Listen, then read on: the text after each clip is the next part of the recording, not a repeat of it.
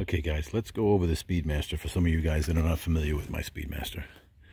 It's 2018 Triumph Speedmaster, and if you guys are familiar with Speedmasters, this really doesn't look like the way it comes out of the factory. There's lots of chrome on the Speedmaster, chrome exhaust, brushed aluminum covers, and as you can see, everything's blacked out except the wheels.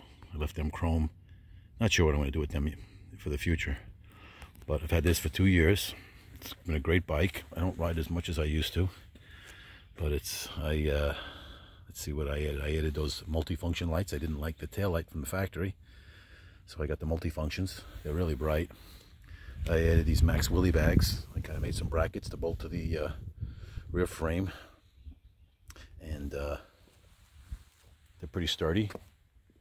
And I like the look. I like that kind of Sportster Harley Davidson lowrider look. What else did we do? Let's see. I had floorboards on it.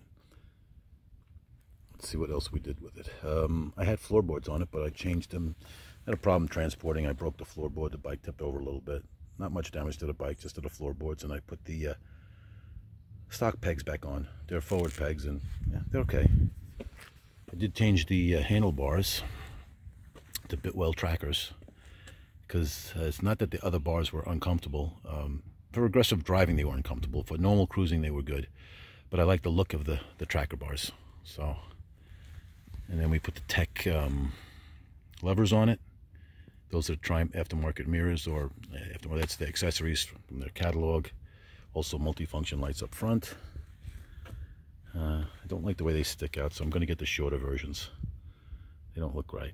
Or I'm going to put some driving lights on it. I did have some fog lights on it, but they were Chinese. They worked for about a year, and then they fall apart, as always, with Chinese stuff. Dart fly screen, which I love. It keeps the wind off my chest. You still feel on the shoulders, but it does a pretty good job, and I like the way it looks.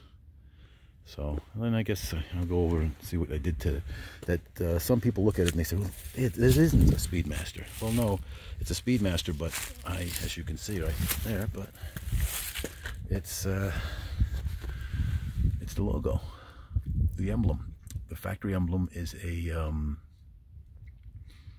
like a plaque, chrome, and then it's got the writing inside. I didn't like it. It was just too retro for me, and I like the bobber raised letter, so that's what I went with, the bobber raised letter. And I guess that's about it. I did have a Corbin seat on it, but my buddy's been riding it for a while, and he likes the factory seat over the Corbin.